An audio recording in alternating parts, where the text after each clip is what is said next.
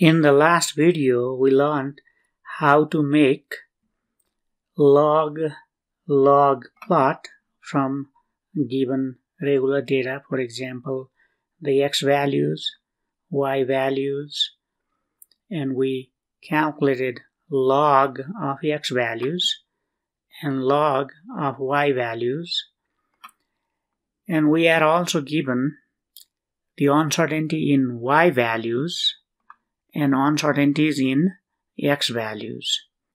So to include uncertainty in log plot, we need uncertainty in log of x and log of y, and we calculated that here by just using this formula where you divide, for example, delta x by the original value of x to get uncertainty in log x. We talked about this last time. So in this video, we'll learn how to find uncertainty in the slope of this fit line. So currently, the uncertainty of the slope of this base fit line is nearly -2.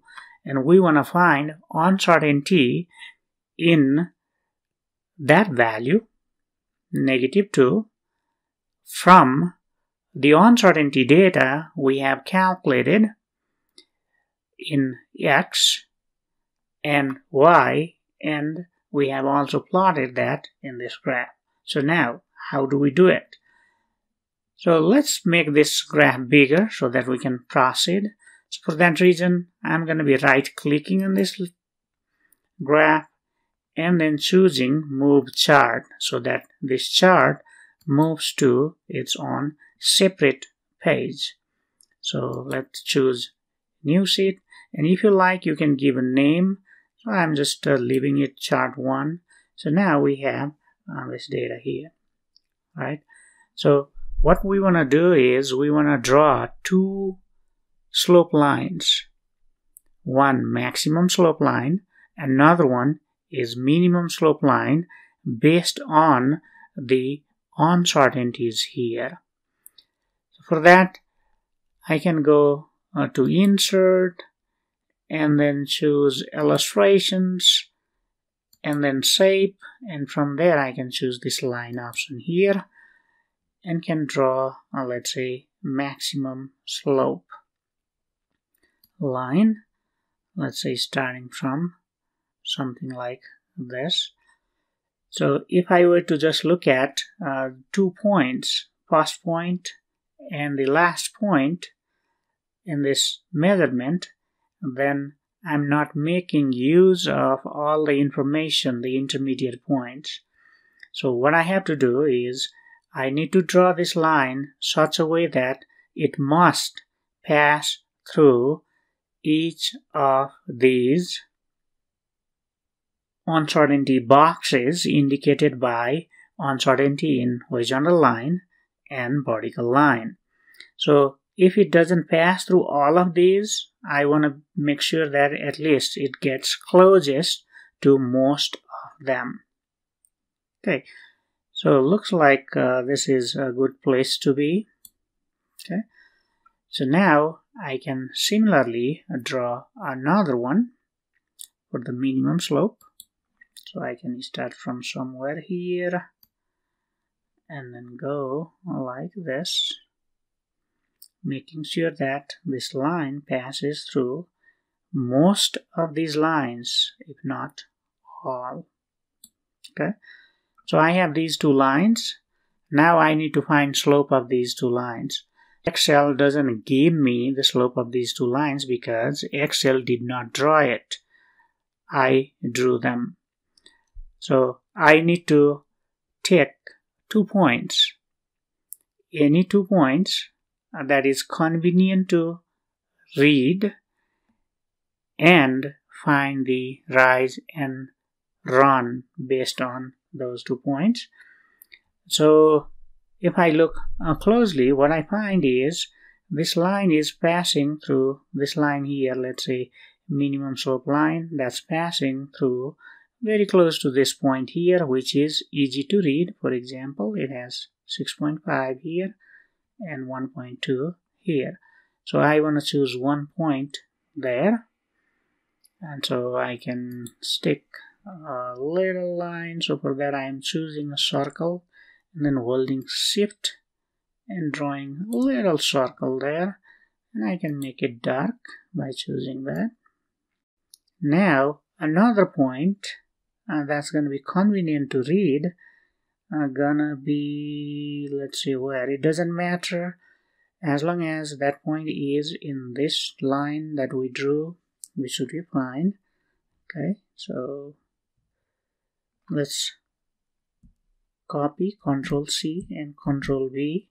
So I have this another point, and I think I can put that in there.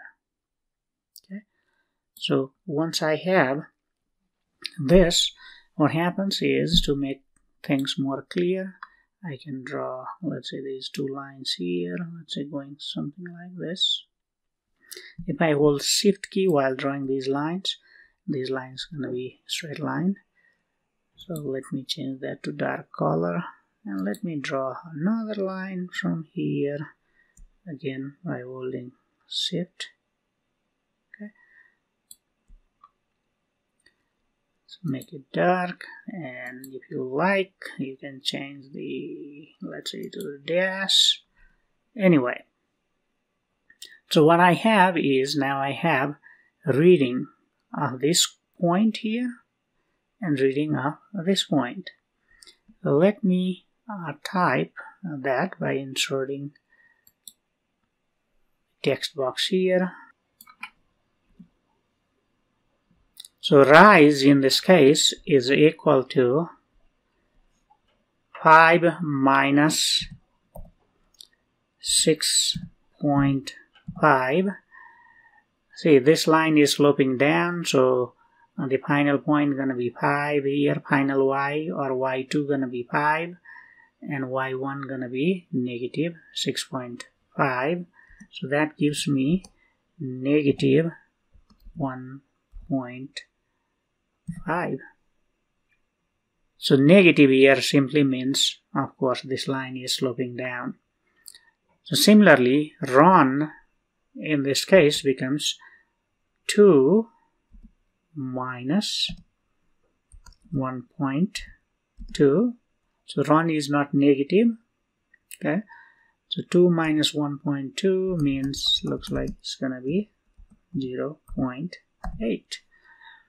So with this rise, negative 1.5 and divided by run, that's gonna give me slope of this minimum slope line.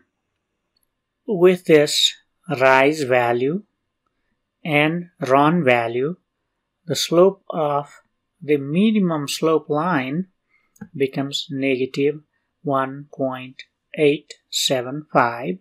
We're not rounding this yet. And similarly, I'm also choosing these 2 points for the maximum slope line. And by using these 2 points and calculating rise over run, I can find the value of maximum slope, which is negative 2.5.